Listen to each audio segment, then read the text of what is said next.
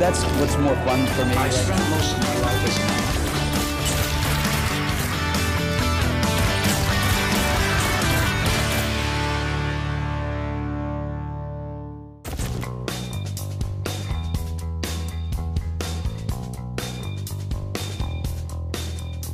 If it's a big, bold action blockbuster, chances are Bruce Willis is in it.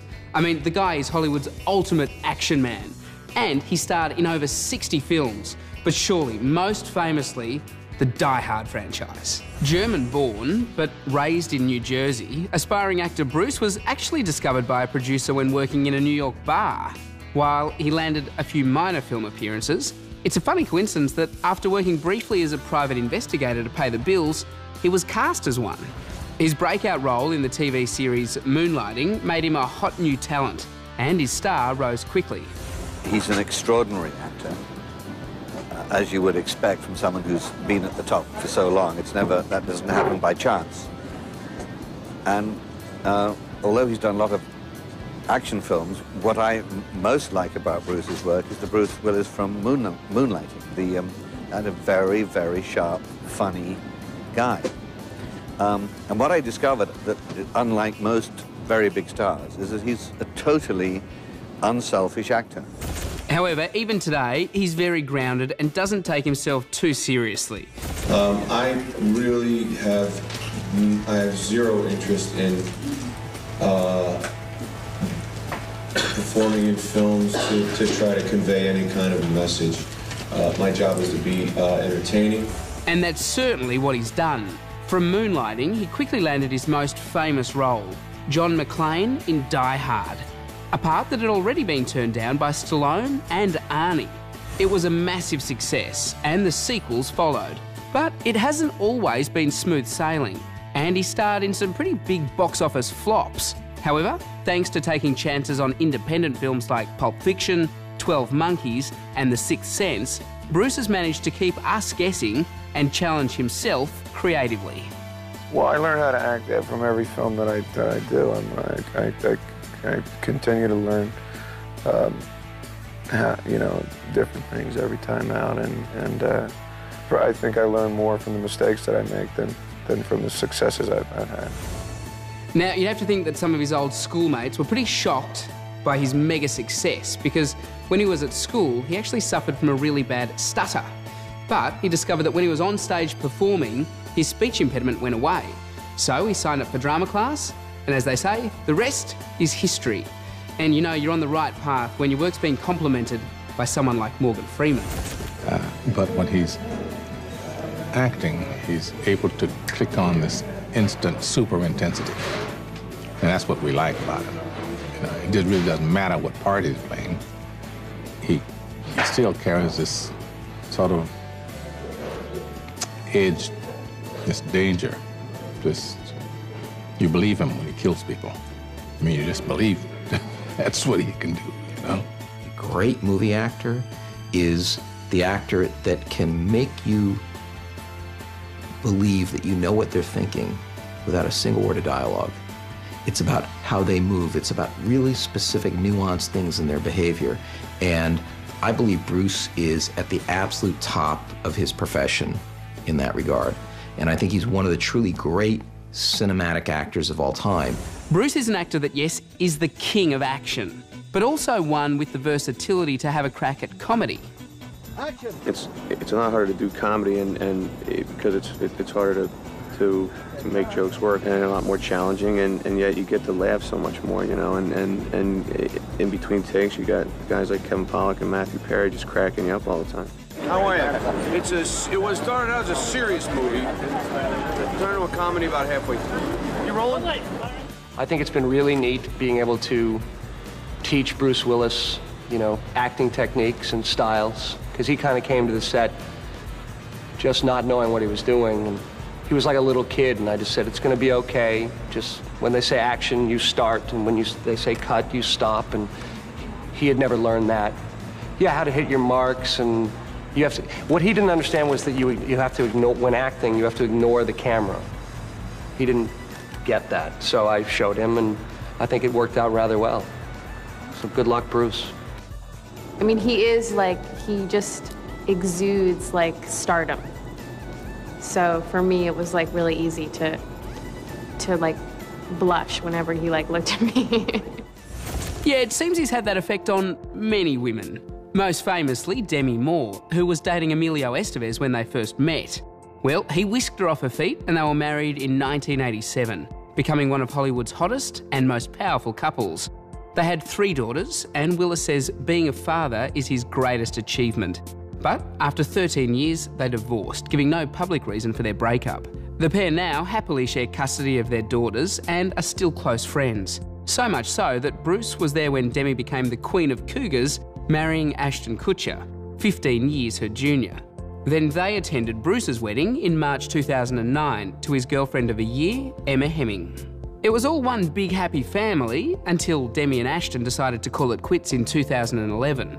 Sad news, yes, but on the other side of the family, Bruce and Emma welcomed another baby girl to the Willis clan.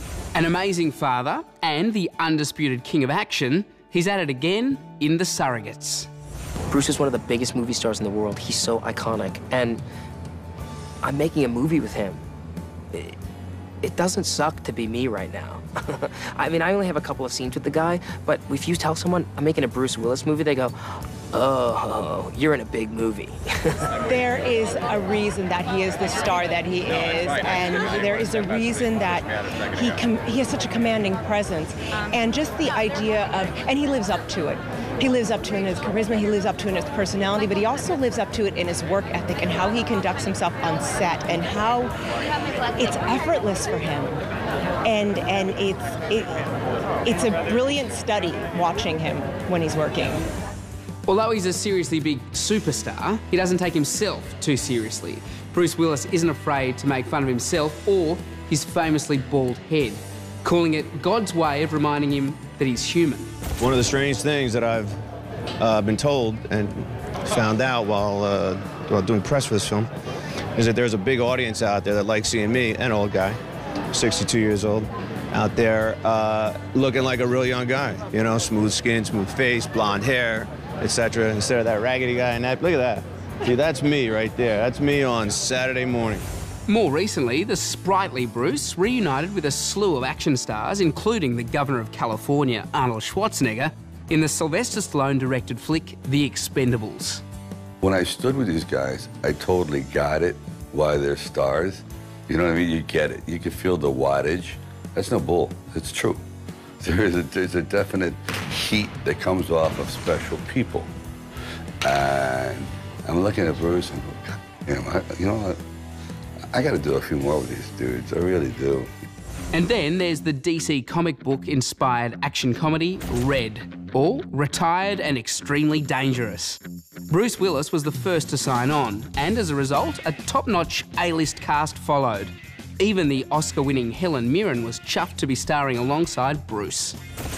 Me? Not the Queen. Bruce Willis, evening dress machine gun. Gotta do it. Even though Bruce is a pro when it comes to stunts, Red pushed him to the limit. Carl Urban and I went at one of the toughest fights I've ever fought in my life, and contact was made. We weren't going, hey, I'm a little too old, buddy, ouch, ooh, we can't fight this hard. It was deliberately crafted along the lines of mixed martial arts and how violent that is. So the most fun that I've had in years was having the opportunity to throw Mr. Bruce Willis across a room and watch him smash into the furniture. Throughout Bruce's career, he's been cast as 6 police officers, but none more unique than in Wes Anderson's Moonrise Kingdom. Now, Wes is famous for creating intriguing alternate worlds through the eyes of flawed characters. And for Bruce, Wes's directorial vision was a welcome change. I found it really refreshing to be directed and to be asked to perform the part in a really specific way, the way that Wes saw the character. And in a world where a lot of films where you don't rehearse and no one really talks to you about it. It was so nice to be asked to work in a certain way. Yeah, but don't worry, Bruce hasn't gone too mushy on us. He's still the hard man action star we all know and love. Films like Looper, The Expendables 2, and yippee-ki-yaying once again in A Good Day to Die Hard prove Bruce hasn't run out of steam just yet. I'm still trying to do as good a film as the first one that we did. I like doing it. I like playing that character. And there'll come a time when I won't be able to do it anymore, but while I still can, I can still run and fall down, roll, run down the street, crash things. It's still fun to do. Bruce Willis is a true A-list Hollywood superstar. Sure, he may have never won an Academy Award, but money talks in Hollywood. His films have made in excess of $2 billion at the box office. Now, yes, he made a promise about a decade ago he wasn't going to do any more action films. He's broken that promise, but I think we're the richer for it, and so are the movie studios. Stick with Star Picks for all the movies you know and the actors you love. Broadcast in high definition with 5.1 surround sound where available. For more of the best in entertainment news, check out your Movie Network channels. Find or follow us on Facebook, Twitter, YouTube and mnc.tv.